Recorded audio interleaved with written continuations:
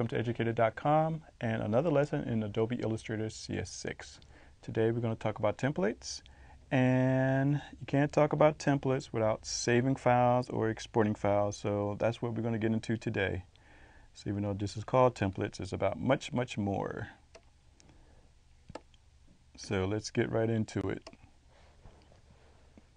Okay, so I'm going to open up a new file first because I'm going to show you how to use a template layer. Now I have a new file here. I'm going to place some pencil art that I did, that I scanned in, and I'm going to link it. I want it to link. If you don't link it, it's going to embed the file into your document, and especially if it's a raster image, it's going to increase the file size astronomically. I mean, you don't want that to happen, so keep it linked. And let's place the file here. So that's placed. So now what I want to do is make this a template layer, so I can click template layer and automatically dims the images, and it creates a non-printing image. So that's the default is 50, but I like to do mine around 20 or 30. Whoops, not 300. And I'll click OK. And also you can tell it's a non-printing layer because it's in italics. So even if you should happen to leave this in your file, it won't print. But that's obviously not the ideal situation.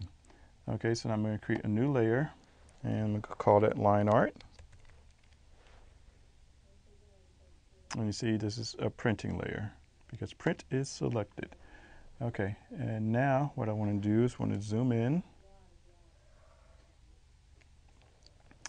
and I want to bring in my brushes from the library that I created. So this is a page from a graphic novel, and I already have some comic book brushes that I like. So I will pull these in.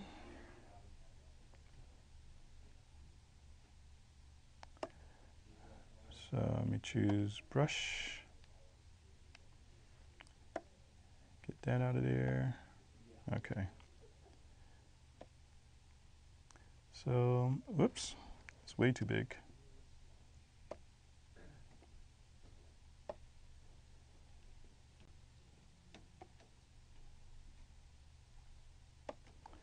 Okay, so I'll deal with the brush here. I guess a little bit smaller. I usually don't zoom in this much, so okay.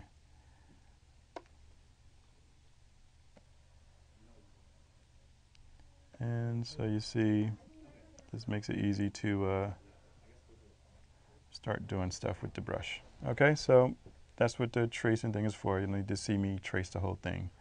Okay, so that is your template layer.